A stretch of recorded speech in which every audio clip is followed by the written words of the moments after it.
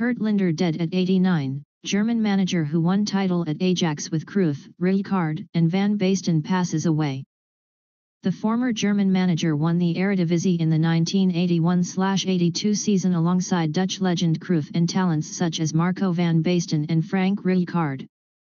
A statement on Ajax's website confirmed the tragic news of his passing.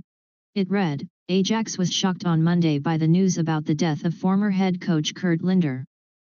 The German was active as a trainer in Amsterdam in 2 periods.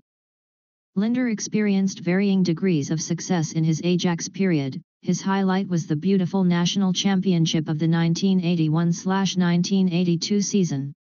Ajax listed off his accolades away from Ajax as well, including saving PSV from relegation. His management style was described as harsh and clear by the club, a tag Linder himself admitted was true when things were not going well. Upon being appointed at Ajax, he said, "I have the reputation of being a hard coach, but that is only the case if the results are not forthcoming. Until that moment I can turn a blind eye to a lot, but after that I am indeed merciless.